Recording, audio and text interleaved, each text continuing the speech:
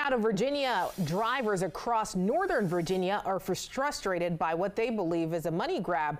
And right now there's an effort to raise toll prices on a major road that connects Leesburg to Reston and the 14 miles of neighborhoods in between. Our Max Marcilla is looking into this proposal.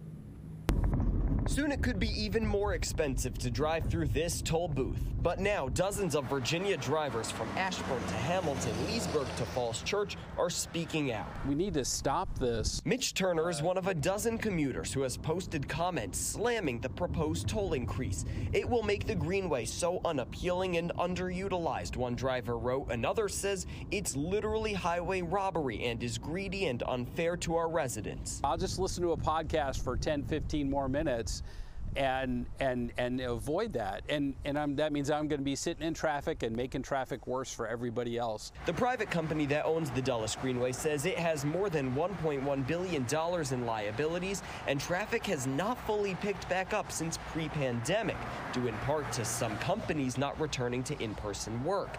Now they want to raise the rate from $5.80 to $8.10 during peak hours and from $5.25 to $6.40 during non-peak hours. I think the tolls are already too high. Several Northern Virginia lawmakers are now urging their constituents to rally against the proposal, as many drivers threaten to commute on Route 7 and 28 instead, often sacrificing time to save money. Turner is one of them. It's worth our time to drive that road, but it's one thing when it's one Starbucks cup of coffee, but when now we're at two, and you know, at some point people are just saying, I'm not going to do it. Reporting in Northern Virginia, Max Marcilla, DC News Now.